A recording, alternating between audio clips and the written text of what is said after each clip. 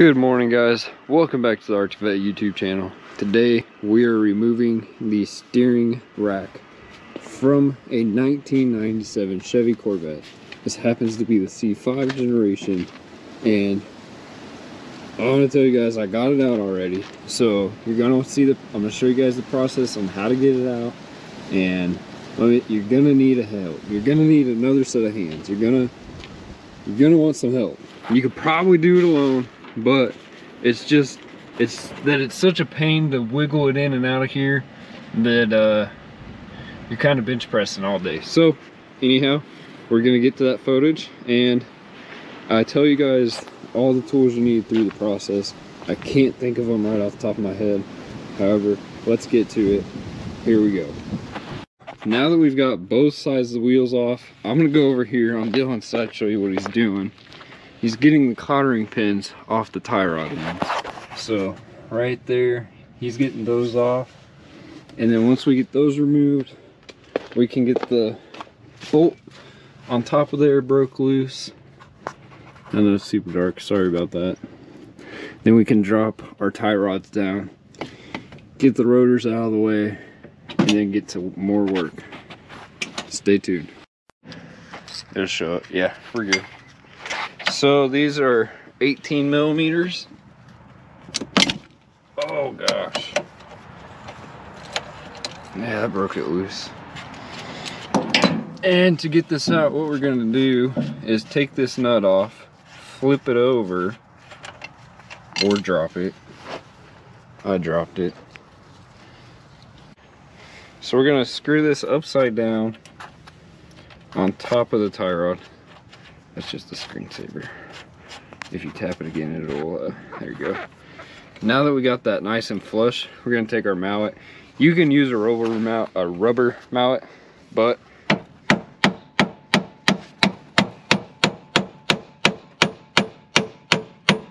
give her a few whacks, and then you take off that nut, then you can just hit it right off, boom. And as we inspect my tie rods, this one's actually better looking than the other one, but I need new ones.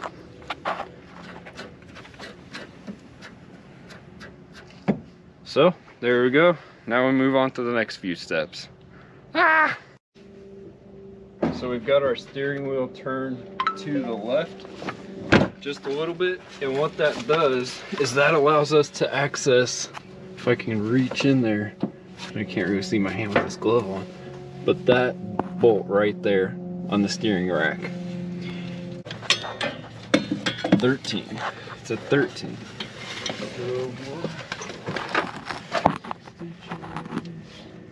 Oh, thank you, Jeff, for that foot long. Another one.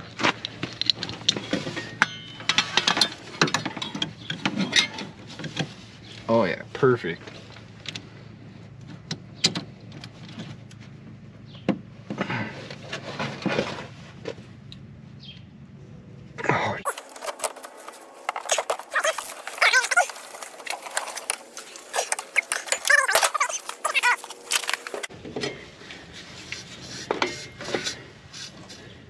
Here we go.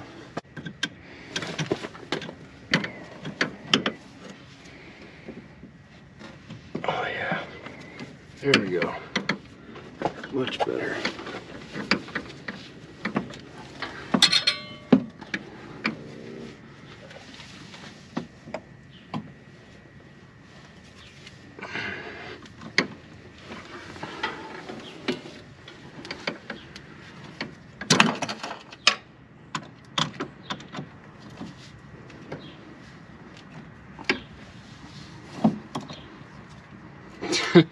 That works. Now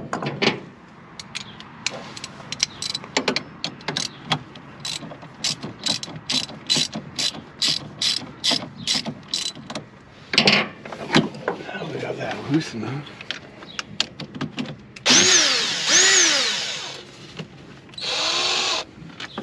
We want to go ahead and take that bolt all the way out. And then, once we've done that, we need to reach up in here somehow like so.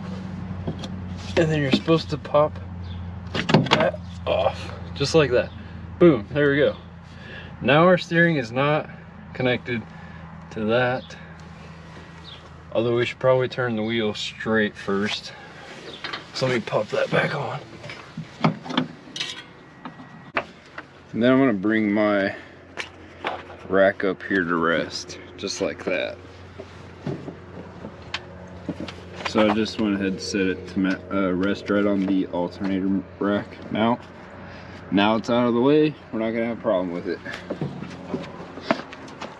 Okay, next step is probably gonna be to remove the lines. And I believe that they're right up. Wait, is that one of them right there maybe? That might be one of them. One of them is on my hand here. You can see that. And then that might, where's the other one go? That's it actually. Is it just that one? That's the one, and then there's this one that runs up underneath Okay. over here. Oh yeah, that one there. That one, okay, Goes on top of that one. Alright, so we'll need wrenches for those. Figure out what size they are. Okay, so we left off with pulling out the power steering lines, the fluid lines, and kind of covered everything up because I went and got some lunch. So you can see we've got both our lines out. Those will use an 18mm open end wrench. Unless you got those special line sockets, then you could use that. I don't. But we found that the top one, that top one up there, is best to come from under this way, and this bottom one is best to do from this side. So hope that helps out a little bit. We ended up turning a 19mm into an 18 with the help of some Abraham Lincolns. So thank you to money, saving our day. Now we're gonna move forward to getting what I believe are just these two bolts here. I think it's just those two bolts. And then I think we're ready to try and wiggle this on out. So let's figure out what size those are. You know, they're probably an 18 too, so we'll see. All right, here we go.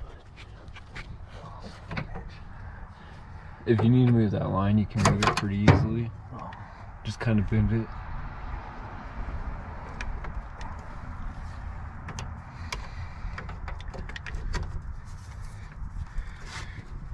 So that is an 18. Luckily we got 18 sockets here.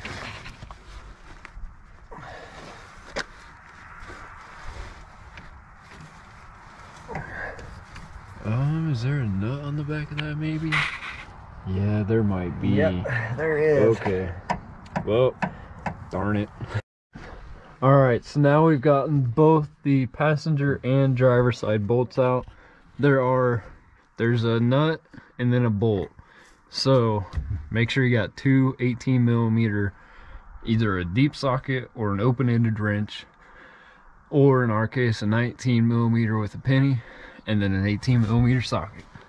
So now there's a pigtail that we got to disconnect, and that guy is right here, which you just go ahead and pop that part off and it's good to go.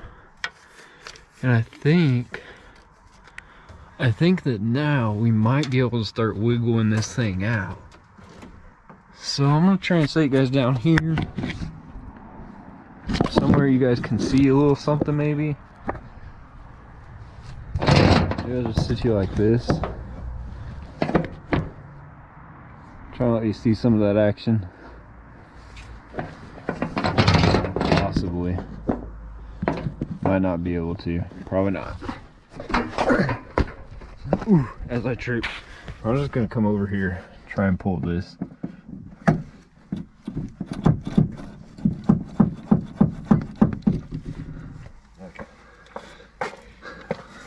I may need a pry bar tool or two.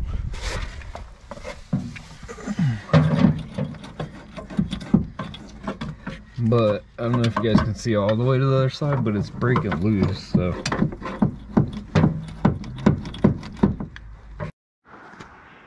Okay, whew. What a task to get that steering rack out. So what we had to do is on the driver's side, this bolt right here that holds the whole brace for the whole front suspension in. We loosened that bolt, that nut, all the way to about 2 threads up, down, whichever way. There are 2 threads visible at the bottom. And then I took a pry bar and I put it right in there and then just pried that down. And what that does is that allows you to have just enough room to get this pump at the rack out. Because what you're gonna hit, you're gonna hit this nut up top. And so when you hit that nut up top and you get it as far forward as you can, you hit the mount at the bottom. And so what we did is we lifted the back part up so it's like this. It's kind of at an angle. Slid this nut free and then lifted it up. Dropped that bottom, slid it right out, and then you just got to kind of turn it, twist it, make sure you're watching the end tie rod, unless you took yours off. If you take yours off, you're probably fine.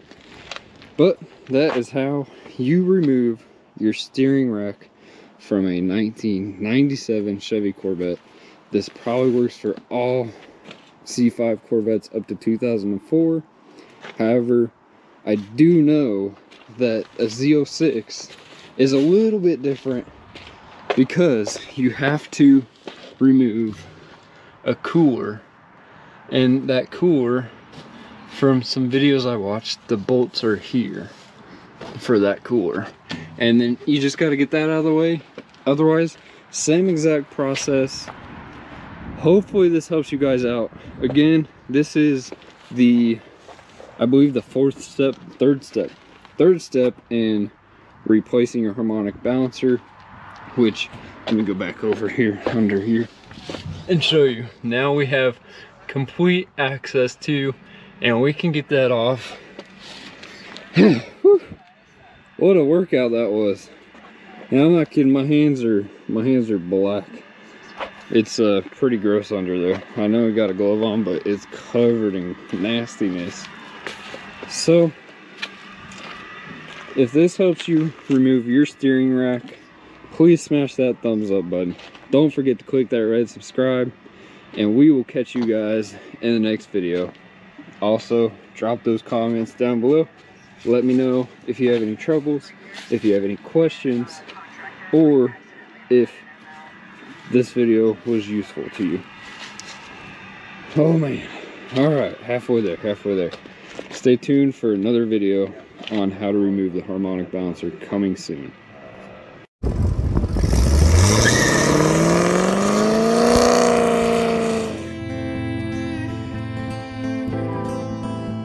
seem to have done it. We have 3 people. Yep. 3 people. 3 people on.